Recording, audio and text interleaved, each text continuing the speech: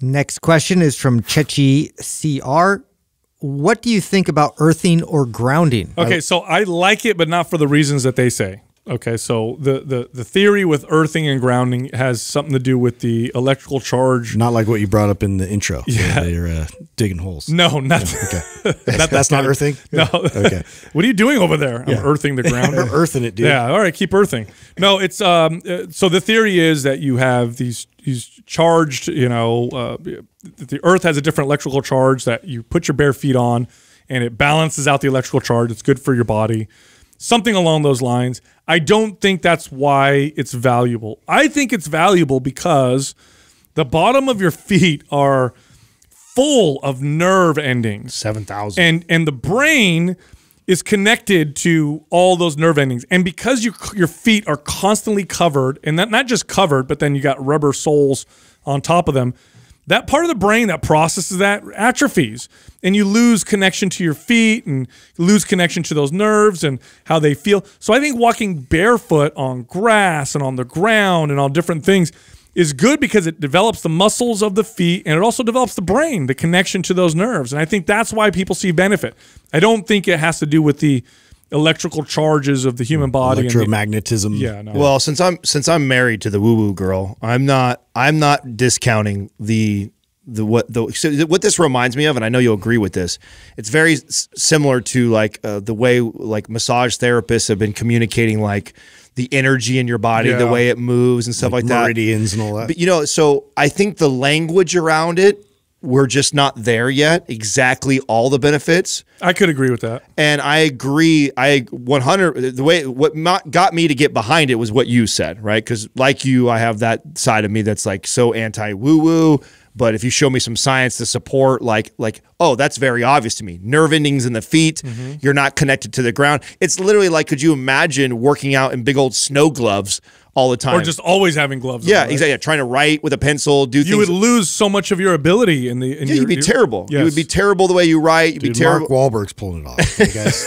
Yes. Yeah. Sorry, Full finger throw that in there. What the hell, man? Yeah. So, that part is very obvious to me, right? And especially now that I remember after I met with Dr. Brink and really started to break down my own feet and realize how many problems that people have that are stemming from the feet, and that starts with being connected and grounded and being able to actually grip the floor. And if you'd always have gloves on or shoes and socks on, you don't ever train those muscles, right? Yeah, I like it just for being conscious of like being able to articulate your toes individually and being able to feel, a little bit of a slight roll like in your ankle and being able to adjust based off of the surface. And there's just so much value to that. Like you could think of it as like you're just atrophying your muscles and your whole, support system there in your feet by always like casting them in these shoes. So these are the physiological things that we know are backed by science that we can all get behind. I still think there's something else there too.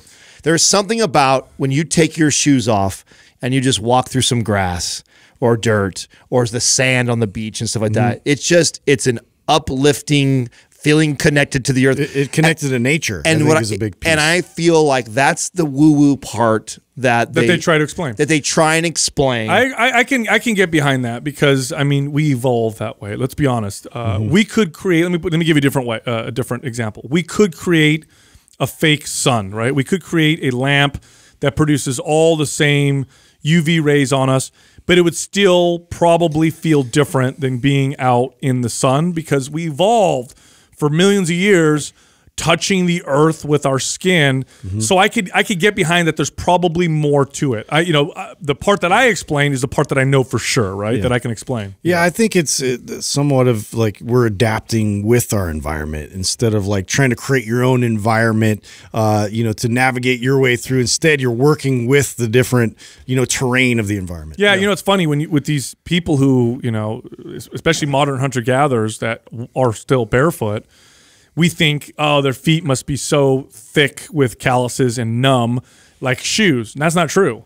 They do have calluses, but their feet are far more sensitive than ours. I don't mean sensitive like they're ticklish or whatever. That's not sensitive. That means we can't process the sensations. That's why we can't handle certain things on our feet. Their feet are much more functional, and they can feel things underneath, adjust their weight, adjust their toes, climb things. things that we would have difficulty doing even with shoes on. So, and here's the deal. At some, now as adults, I'm sure there's a part of our brain that now is permanently never going to be like it could have been had we always done this as children. It's definitely. I mean, I've put a lot of work in trying to work on my, and I've come a long way, but I'm still unbelievably disconnected. Look, it's like learning a language when you're older. You're always going to have an accent, right? So, I mean, your son, though, you can see the difference in your son. Well, and that's what I'm excited, right? I'm excited that I have this boy that I didn't have the knowledge as a young boy to do this, and I'm watching him. And I'll tell you something right now, like that was obviously there was contention in the family about me pushing that so much, but my son skipped that wobbly fall and hit your head phase. Like he literally did that. He feels the floor. He had it for like maybe a week, dude. Like a week of when he went from not being able to walk to walking. There was that small transition. He is so unbelievably stable all the time. Like we haven't had, the one time, do you remember me told the story? She put shoes on. She put, the one time Max has fallen over and bumped his head and hurt himself was the first time that she put shoes on him outside. Dude, I was watching old home videos when I was a kid. And back in those days, doctors actually used to tell moms, when your baby starts to walk, put very strong supportive shoes on them to help them walk. And baby shoes, they used to make them. They'd have like stiff soles. Wood. They'd have those wood. They were like, yes, yeah, with a heel on it, and it was like, and you would feel it would be like little casts. Yeah. And they said it was to help your baby walk. Well, anyway, I'm watching these old home videos, and there I am as a baby, and I see myself trying to walk in these damn shoes, and I'm like, really trying hard not to like get mad at my mom. That's where your athletics went. Yeah, that's what happened right there. You know what's cool too? This is why I'm not good at sports. We figured it out. You know what I love about it too is that what is he now? A little over a year and a half, and I trained him so well now that like I don't feel like I'm ever gonna have to even have the discussion because he hates socks and shoes on. Like he don't even want him on. Have a Ben Greenfield, bro. You don't even want to. He don't even want him on his feet because you could tell he wants to be. And I love it. You can see his feet working all the time when he's sitting down in a squat and stuff like that. I can see his toes all moving around. I'm like, oh my god, dude! Like I feel like that's going to make such a difference in him later on in life, just with movement in general, because he is so grounded and connected. That's awesome.